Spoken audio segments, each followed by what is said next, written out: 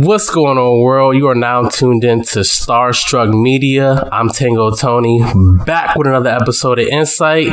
Today we have a very special guest, singer, songwriter, producer. Welcome to the show, Alexa Gold. Hey, how are you? I'm good. How are you doing today? I'm good, man. I'm good. Glad to be here. Thank you for inviting me onto your show. Most definitely. I appreciate you taking the time out to chop it up with me. So let's get right into it. Let's start with the beginning. How did you start making music? Wow. Okay. You already coming out the box with amazing questions. Okay.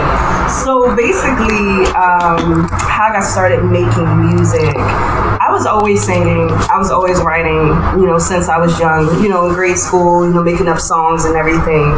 But I didn't really start taking my music career seriously until after college. So once I graduated college, then, I came back home and just started performing like on an open mic scene and everything and working with different people and started branching out, working with producers, because before then I wasn't really making music. I was just writing songs, but I really didn't have any music to write to. So I was just like kind of writing lyrics.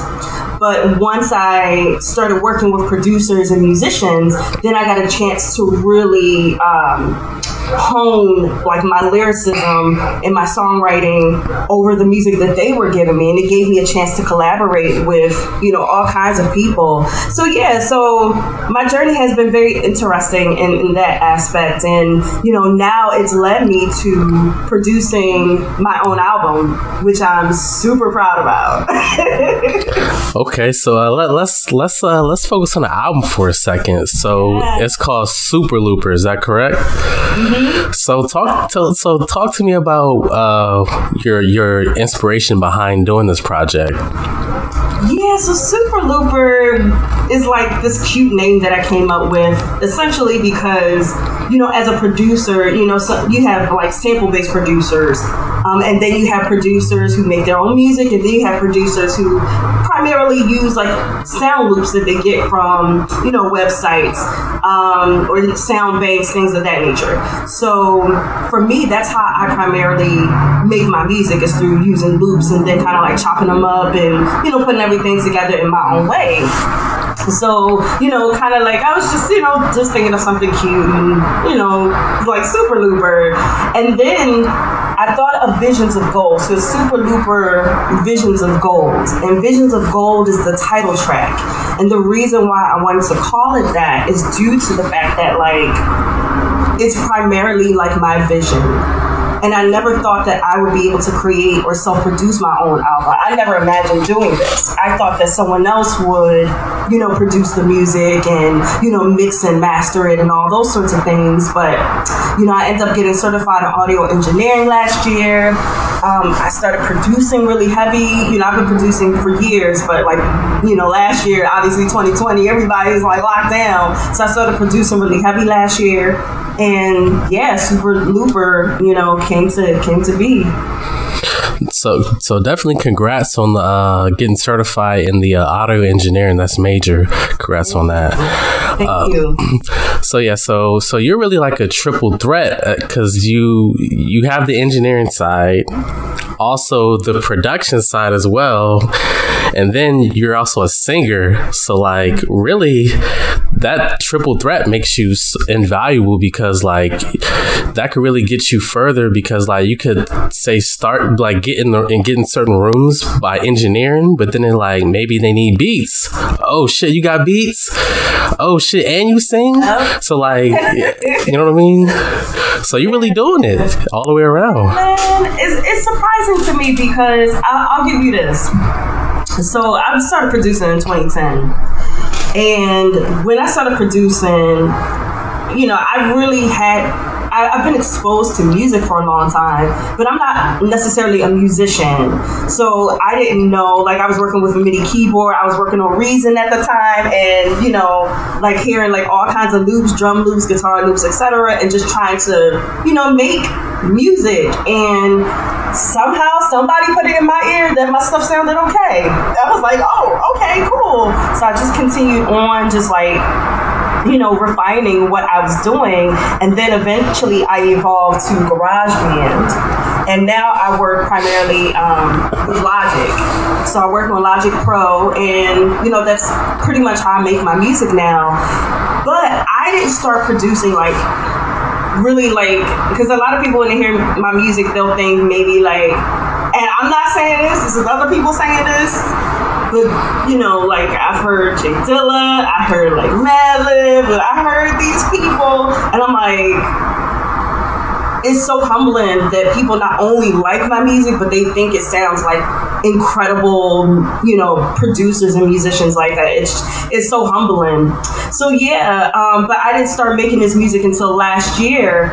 And it's been a process, and it's been a good process. And people have been hearing it, have been asking me, for beats, and have been wanting to collaborate. I've been engineering for, good friends of mine. So it's just been a whirlwind of new experiences for me. 2020, as crazy as it's been, it's kind of turned out to be like a blessing for me. Yeah, I mean, those are great comparisons. Like, when I first heard it, I was telling you off camera that, I initially was reminded of, Robert Glasper, definitely Jay Dilla, and Madlib for sure. Just that soulfulness, and, you had a healing aspect to, your music. And I feel like that's just something that's really needed, in the industry, and just really missing. It's really a void of that right now. So you definitely, are in your own lane, so that's dope. Nice, thank you. I know you're from Philly. I know Philly's known for being a soulful city, especially from a music standpoint. The Roots, Jill Scott. How impactful would you say that Philly sound has had on you? I think that if you're from Philly and you dive into the hip hop R&B scene here, it's going to impact you in some sort of way.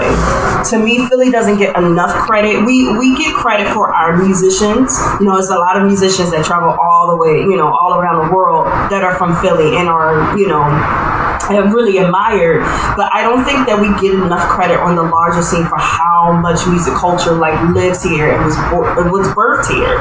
And so kind of growing up during the period where neo soul was really thriving, and you had the Roots, Jill Scott, you had Music Soul Child, Vivian Green, definitely, several others, Jasmine Sullivan. You have all of these people who are really that are from Philly, that have kind of nurtured their career here, and they've gone off into the world, and they've brought that sound out into the world. It definitely influences you. So I was really in the poetry, the art scene and the music scene. This is you talk about early 2000s or whatever. And, you were around so many people with these really incredible ideas and creativity and, wanting to collaborate. Everyone's just trying new things, experimenting. It was a beautiful, beautiful time. And it definitely had an impact on me and what I could do as an artist and who I could be as an artist. When I went on YouTube and looked for you, you had quite a few live performances up there. Some of these videos were going as far back as 9 years ago. Yeah. So you've been doing this for a while, but how long would you say that you've been really making music? Yeah, I really started getting out there and making music since 2006. So it's been a long time. So I mean, a long time so far.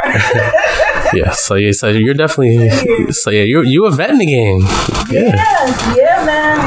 And the good thing is I've seen so many people stop. I've seen so many people just quit, for whatever reason. They just didn't feel compelled to do it anymore. They didn't know how to reinvent themselves. They let outside or external influences kind of stop them from pursuing what what they wanted to do. And I'm really grateful that despite everything that I've gone through, because it's certainly been a roller coaster, I'm really glad that I continue to do it, that I'm still here, that I'm still making music, and that I evolved. I started off as a singer-songwriter. Then I evolved into production, and now I have, my audio engineering certification. So now I know how to mix and master my own music, and I know how to give and utilize these services for other people. And that's one of the things that I really love, is the fact that it's not just for me. I can also use these services for other people as well, to help the people who I really, adore as artists and who I'm friends with. I can help support them as well. So do you do music full time?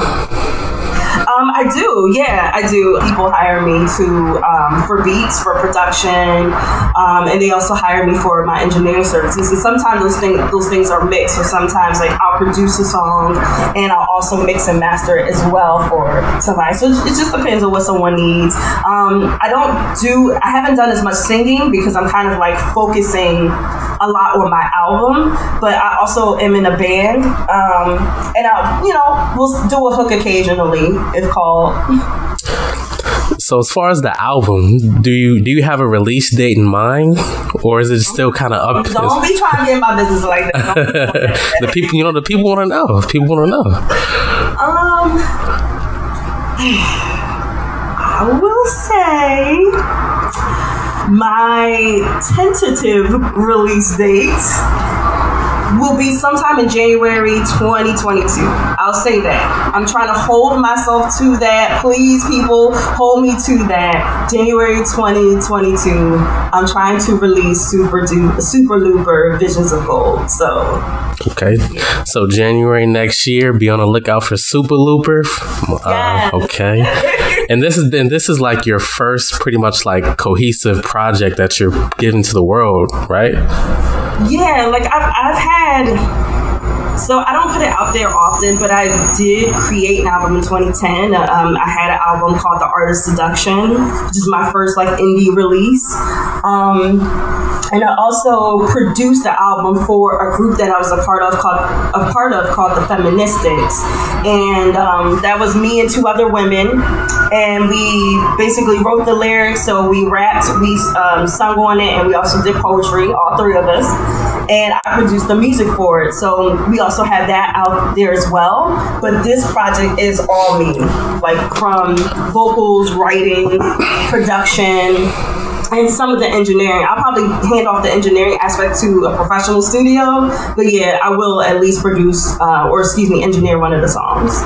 Okay. What would you say are like some of your musical inspirations that like when you heard, you're like, man, like I gotta try that? Good question. I think of the foundation of what I do is basically soul music. And I grew up, I love all kinds of music, but definitely the foundation of what I do is soul.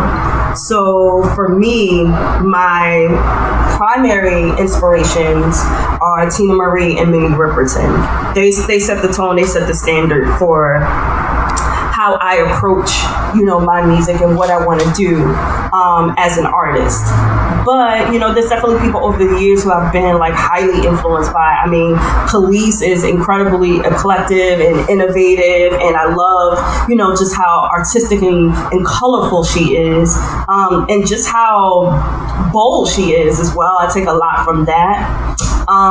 Bjork is another one. If you might not know her, but she's kind of like an electronic artist, and she's amazing like just super eclectic and diverse and everything. And even though I might not always bring that out in my like appearance or my music, it's in the back of my mind that I can always have the freedom to do these things and to bring it to who I am as an artist. So I kind of like take these small bits of inspiration from, all kinds of people. And of course, like Stevie Wonder as well. Stevie Wonder for his musicality and his melody, and his, just the way that his songwriting tends to focus on all aspects of the world. I mean, just his songwriting is so expansive and versatile. So yeah, so there's quite a few people, that I say that I'm inspired by overall. It's interesting that you mentioned Tina Marie, because actually just earlier today I was watching the Rick James documentary by Showtime, and I had no idea that Rick James wrote and produced a lot for her. Yeah, like he was crazy talented. Like he was, and I know he created her first album. Like I think he was kind of basically like the one that discovered her and kind of like put her out there. But once she got her footing, then because she was a musician, she was a producer. She had her own record label. She released her own music. I mean, that woman was a badass. So it's why I take so much inspiration from her, because I love seeing women at the helm of their careers and saying, I don't have to, it's not to say I'm not against like record labels or anything, but I do think that sometimes labels can sometimes stifle, what you need to do for yourself as an artist. If you don't fit into a prescribed sort of like limited ideal of what you're supposed to be, of what they think you're supposed to be. So I admire her a lot for what she did for her own career, and that's something that I take to heart as well for mine. Yeah, I definitely agree with that point, that sometimes being signed to a label can really stifle your creative control, which is really like what got you there in the first place. But definitely RIP to Rick James and Tina Marie, legends. RIP to them. Yeah, absolutely. So I have a two-part question. So the first one, so who would you say are your top 5 artists of all time? And then then who would you say are your top 5 producers of all time? Oh my God. They could be dead or alive, don't matter. Okay. Dang, man. Dang. All right. You really put me on the spot with this one. So I'll try to give as many as I can, because there's so many honestly, there's so many artists that we all love, but trying to like lock it down to like top 5, like, damn. I will say Minnie Riperton, Tina Marie, Stevie Wonder. I'll say Khalees. And who do I want to put with number 5? I will get back to that one. I'll leave it a surprise for you. Okay. Producers. Right. Pete Rock, Jay Dilla, Madlib, Kanye West, and Just Blaze. Heavy hitters, okay. Who would be your dream collaboration? Like, if you collaborate with anybody in this world, dead or alive, who would it be? Okay, so as far as music, or I'll say like singer, songwriter, I would want to perform with or collaborate with Tina Marie. That would be a dream collaboration for me. As far as production, Madlib. Yeah, I mentioned Madlib because Madlib he's somebody that he'll go into a record store, and I imagine him saying like, what do you have in your basement? Like, he don't want nothing outside. He don't want nothing in the basement, like locked in the back. Because the way, like, what he's able to find as far as his sounds, like some of the samples that he's used is crazy. And I'm like, where are you finding this stuff from? And not everybody, there's different kinds of like loop diggers out there, but definitely for him, yeah, I imagine he's the kind of producer where he's just like, I want everything that nobody else got. So yeah, I want to ask him a few questions. I want to see how he works. I love his production. I love like the way he filters, his sounds and everything. And I love the heaviness, like the depth in his music. It's just something about it that I absolutely love. Yeah, Madlib's definitely a hip hop legend, producer legend. I feel like he doesn't get talked about enough in the history of hip hop. Just from his work with MF Doom to even recently with Freddie Gibbs. The album he had with Freddie Gibbs, I think that was one of the best albums to come out in the last few years. Really. Yeah, so basically we're talking about about that. And I have, I'm the co-host of a podcast called The Beat Connection.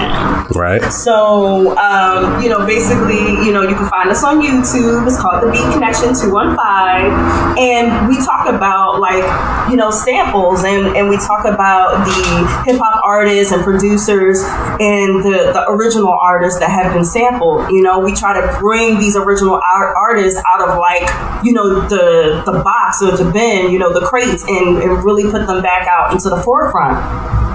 So we talked about Palm Olive by Madlib and Freddie Gibbs, and it was just and I never thought that I would because I love Madlib kind of on his own. I kind of like his instrumental stuff, but hearing what he's done for other artists is really cool.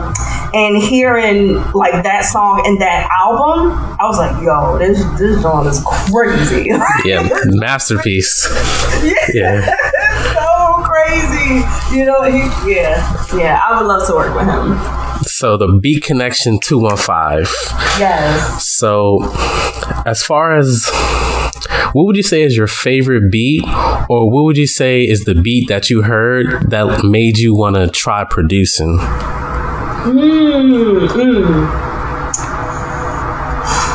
The beat that I heard that made me want to try producing. That's a really good question, because I didn't start producing until 2010. So obviously that's years ago. And I can't remember exactly what I heard that made me want to start producing. I think I was listening to a lot of Bjork at the time. So that was probably really influential to me. I was also performing a great deal at the time. So I was always exposed to, musicians and live music and just hearing all kinds of sounds from R&B, hip hop, rock, indie, folk, etc. So I think kind of taking all of those influences and everything that I grew up with, I think it was just time. It was just time. And one day I was sitting in the studio, because I had a manager at the time. And we were sitting in the studio, and I was seeing, the guy, engineer, work and, making the music and everything. And one day I was like, you know what? I think I want to try this. So I sat in the studio, and it just something came alive in me. And I was literally in the studio 8 hours a day. It was a work day for me. But I loved it, because time just passed by so, I didn't even, it's when you get into the zone with something that you really love, you don't even think about the time. And I was like, yo, I love this. I can definitely do more of this. And I just continued doing it. Okay. So shifting gears back to Philly, what current artists out of Philly are you listening to right now? So out of Philly, Jasmine Sullivan, if you want to point to someone that's more current. Because as far as I know, the bigger artists that have come out of Philly, like a Jill Scott or The Roots, even Music Soul Child, I don't believe they've come out with albums within the last few years. So maybe The Roots have, but I don't think Jill or Music did. So Bilal, how can I forget Bilal? Bilal is somebody else that I absolutely love. So I listen to them. But I do love indie artists, and that's one thing I definitely want to put out there, is that sometimes we have a tendency to kind of focus on who left the city, who's out there doing big things. And there's a lot of people doing big things in the city as well. And so I always try to big up the people and support the people that I absolutely love, that are living in the city, doing good work, and people that I just love and adore. And I just had some friends of mine, release albums and, do some things with their music that I'm super proud of. So there are some people that I listen to, who are signed and already out there. But there's definitely, quite a few people that I listen to that live here in the city and, are doing some really cool things. So you mentioned you went to college. What was the college that you attended? Yeah, I went to Immaculata. I'm sorry, I don't mean to laugh. What was it? Say that again, though. What was... I was like... I'm sorry. I went to Immaculata University. It's in Pennsylvania. I believe it's in Malvern, but it's outside of Philadelphia, not too far from Westchester University. And when I went, it was an all-girls school. Now I believe it's co-ed. And what did you major in while you were there? Yeah, I majored in psychology. I have my degree in psychology. So you having that background in psychology, would you say having that knowledge and understanding the human brain really helped you as far as a musician?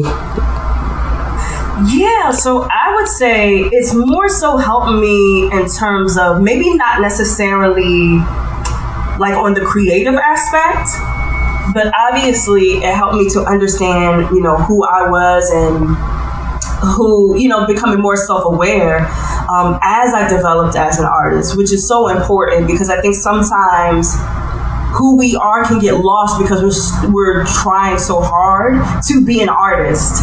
We're so, focused on trying to create this persona that we forget like who we are and what we want. So keeping the things that I've learned through my years of learning different aspects of psychology was really important. And it also helped me to learn how to deal with other people because essentially whether you're dealing with artists, promoters, managers, club owners, the regular folk, the audience, your fans, friends, etc. There's always going to be some aspect of how do you navigate these experiences. And I think like having a basis of psychology and just learning how to deal with different people is really integral to navigating those experiences. So, okay, what advice would you give to someone who's looking to start singing or maybe just start producing or really just start music, period? Like, what advice would you give to someone that's just at that starting point? Wow. I would say trust yourself. Trust your voice. Trust your gift. And love it with everything that you have. And trust that it will take you where you need to go. I think that, as I say that, I'm giving that advice, but I'm also reminding myself of how important it is to trust what I was given, to trust what I was given, because for so long, I've gone through ups and downs with my voice. Sometimes I loved it. Sometimes I hated it. Sometimes I kind of like, there were just so many different points that I went through judging myself, really being critical of myself and who I was as a singer, who I was as a performer and as an overall artist, following other people's directions and their ideas of who they wanted me to be. And although I'm not saying that other people can't see something in you that can be helpful, I think at the end of the day, we always know ourselves best. And so it has to be a collaboration. And if someone is not respecting like who you are and what you want, then that might not be the relationship that's best for you. You really have to trust yourself. And we're living in a time now where indie artists, that's the move. Obviously there are still people wanting to get signed. And as I said before, I have nothing against being signed. It's a great thing. But I think we are in a space where, there's so many people, really working and thriving as independent artists with their own creative vision. And I think they should honor that. And I think, if I was speaking to someone, I would tell them to honor their artistic vision. Trust yourself. Trust what the creator gave you. Like, you trust your voice. Its tone, its timbre, its pitch. Like whatever it is, trust it. Absolutely honor it by getting vocal lessons if you need that, or getting other lessons in other ways. But cherish the gift that you have and trust that it will lead you to where you need to be. It really will. Okay, you're dropping some gems there. Thank you for that. Where do you see yourself in a year? I see myself with a finished album. Hey, amen. Okay. Yeah, I see myself with a video, a music video, and a single. So I definitely see that. And possibly another album in the works, because I already started thinking of more music. And I also see myself performing and possibly being featured on, different platforms like this and more, just talking about the finished project that is Super Looper and being able to share that music with the world, still producing, still possibly engineering and producing for, people that I really love. And just being healthier and feeling, even more fulfilled in my own personal life journey. So, tell the people why they should listen to Alexa Gold.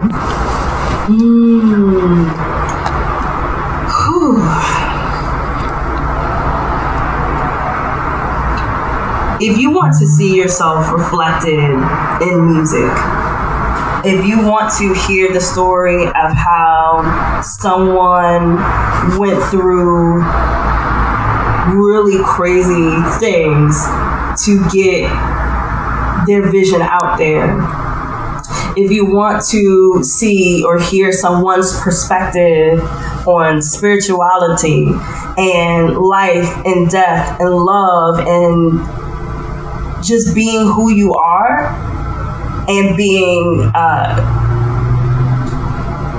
and just loving who you are, then I think this album is for you. Sometimes that can be a hard question, because I know not everyone is going to see themselves reflected in this. But this project comes from a woman who never saw herself self-producing her own album. And yet here I am, a singer, a songwriter, a producer, and engineer, creating my vision of what I want. The first verse of Visions of Gold, the title track for the album, is the melodies that live in me were begging me to set them free and let them breathe. Can I speak to your soul? And that's all I'm trying to do with this album. I'm just trying to speak to your soul and let you know that you are me and I am you. And I want you to hear that in this record. Yeah, honestly, in a way, you kind of definitely remind me of Alicia Keys from the standpoint of she produces, writes her own songs, and she's engineering too. Like, I was recently watching, I guess, her YouTube series, and like she was just talking about that, how like as a woman in the music space, there's really she's really a unicorn. So seeing somebody like you who's like Alicia, who's in the same industry, like it's a great thing to see. It's refreshing. Wow. I appreciate you saying that, and I appreciate you sharing that with me, because there are women who are doing that. It's a small percentage. So definitely, I get reminded of that when people are like, Dad, you produce? You engineer? Yeah. But it's because it's such a small percentage of women who are doing it, but we're out there. There's another woman that I love. Her name is Georgia Ann Muldrow, and she's I want to say she's on the West Coast, and she's a singer, musician, songwriter, producer, engineer. Dope, like super, super dope. And, she creates her own projects. So we're out there, definitely we're out there, and we're making good music, and not just for women, we're making good music for everybody. So trust me, when you hear this album, I've had so many people just tell me from the snippets I've shared on social media, I can't wait for this album to come out. And I'm grateful, man. Thank you so much for even having me on here to even talk about it, because this is the kind of thing, that makes my heart feel it just makes my heart just feel so good. Yeah, definitely shout out to you and all the women in the industry really doing their thing. You guys don't get enough credit, so keep doing your thing. I appreciate it. But we're about to end it, but before we do that, do you have any final remarks at all? Yeah. First of all, thank you to Tango Tony. Yes, thank you so much for having me on here, once again, for sharing your platform with me and inviting me to share my story with you and your listeners. You can find me on Instagram at Alexa Gold Music. You can also find my podcast, The Beat Connection, on YouTube via The Beat Connection 215. And you can find us on YouTube at the_beat_connection 215. So that's at the_beat_connection 215. And Super Looper, Visions of Gold, tentatively will be released in January 2022. I'm trying to hold myself to that, but thank you so much for listening. Thank you so much for tuning in and for allowing me to share my story with you. And I got more music coming. That's all I can say. More music is on the way. Hey, okay. So links will be in the description to all social media accounts. So definitely tap in with her, show some love. Super Looper, January tentatively. You know what I'm saying? So be on the lookout for that as well. And yeah, I really appreciate you taking the time to chop it up with me and share your story. And yeah, that's another episode of Insight with the lovely Alexa Gold. I'm Tango Tony, signing out.